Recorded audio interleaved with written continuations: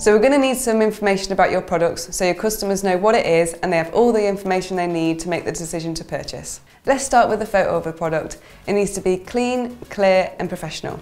If you're taking the photographs yourself, make sure it's in a bright light environment with no harsh shadows. There's an article below with help with this. When it comes to describing your products, you need to think about your target audience. You need to think about what they would like to read. It needs to be easy to read and easy to understand. There's a great article below that will help with descriptions of your products. When writing about your products, don't forget to mention the benefits. This is the type of thing that your customer will want to read.